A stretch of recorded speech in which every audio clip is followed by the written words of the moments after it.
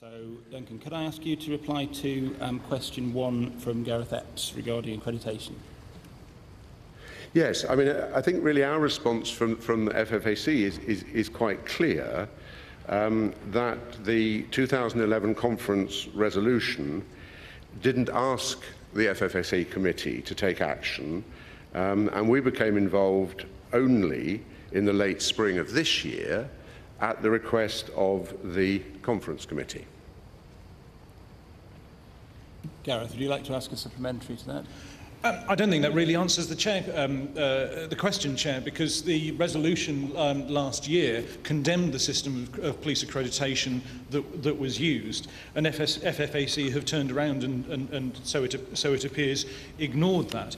As two specific follow-ups. Firstly, FFAC and the party was given clear insurance advice that contradicts the reasons given in the report that this was done for insurance reasons. Secondly, there has been concerns which were discussed by Tim in the last item of business that the accreditation system affected the rights of particular members of this party to participate in this conference, which is a democratic decision-making body of the party. What consideration did FFAC give to mitigating that? Duncan, can you respond, please?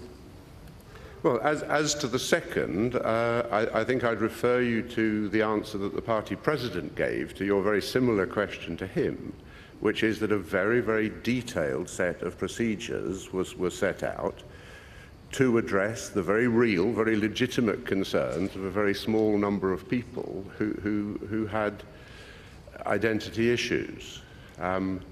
As to the first aspect of your question, the decision that the FFAC took was that in view of the financial risk, we were not told that we would not get insurance, but what was extremely apparent was that in the event of, extremely unlikely, but in the event of an incident, that the insurance company would vigorously resist paying on the basis, in part, of us having ignored very specific Home Office and police advice. The issue was the financial risk, which we felt was not appropriate to make.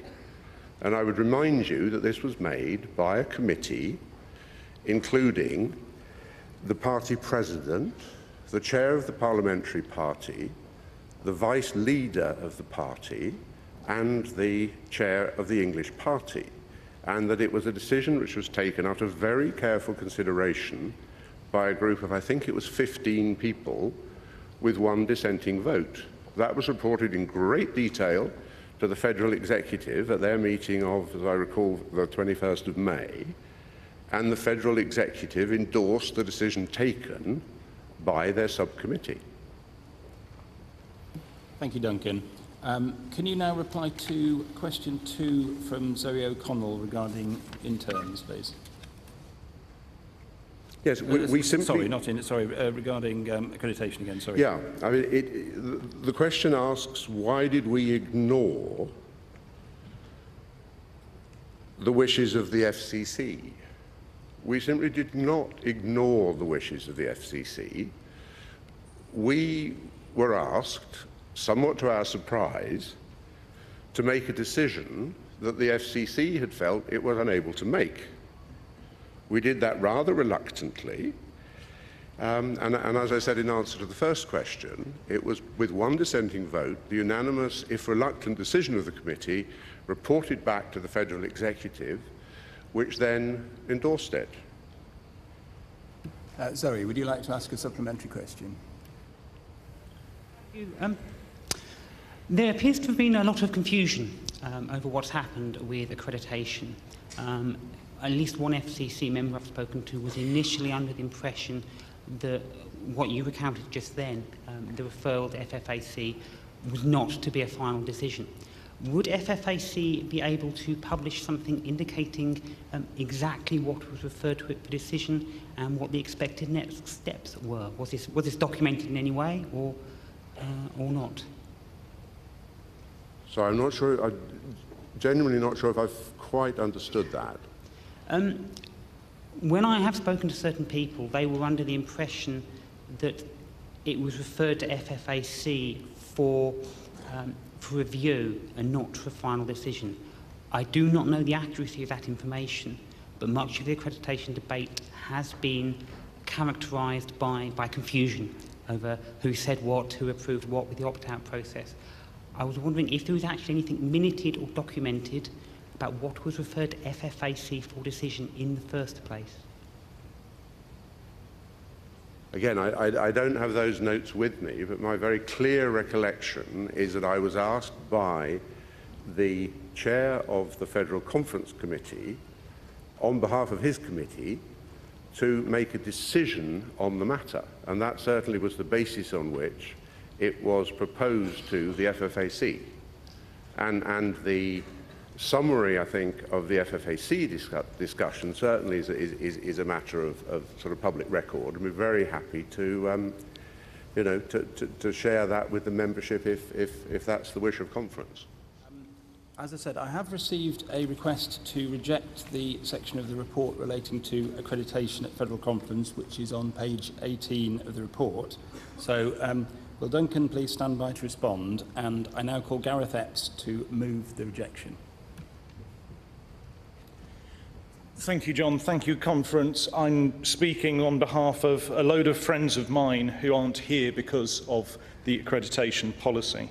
Conference, in March, we held a federal conference amid high controversy and at the height of the dispute over the NHS bill in Gateshead, without accreditation, with no problem at all.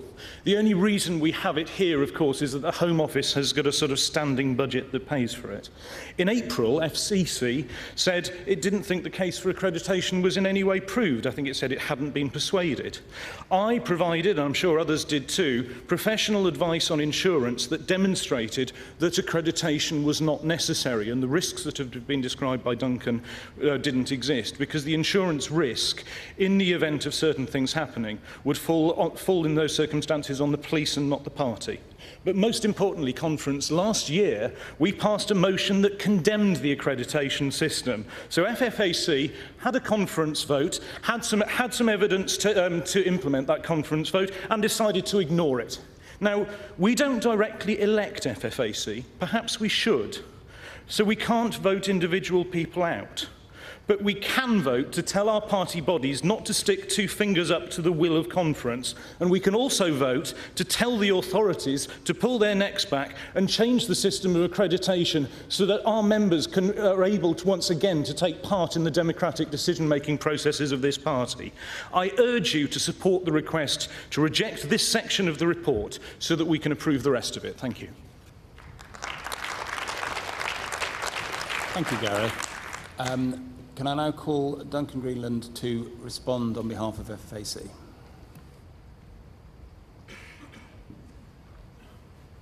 Yeah, I mean, I fear I'm at risk of repeating more or less what I said before.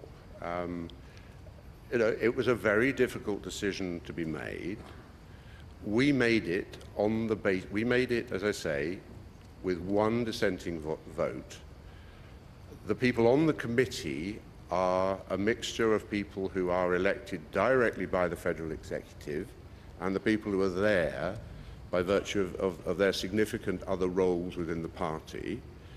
And the decision made, difficult though it was endorsed then by the federal executive, which all conference delegates elect as, if you like, the decision-making body on their behalf. It was a difficult decision. It was made in view of what we felt, and you may disagree with the judgment, but we felt because of the very significant financial risk. That was our decision, and I would ask Conference to support that decision and to vote in favour of the report, including that section. Thank you.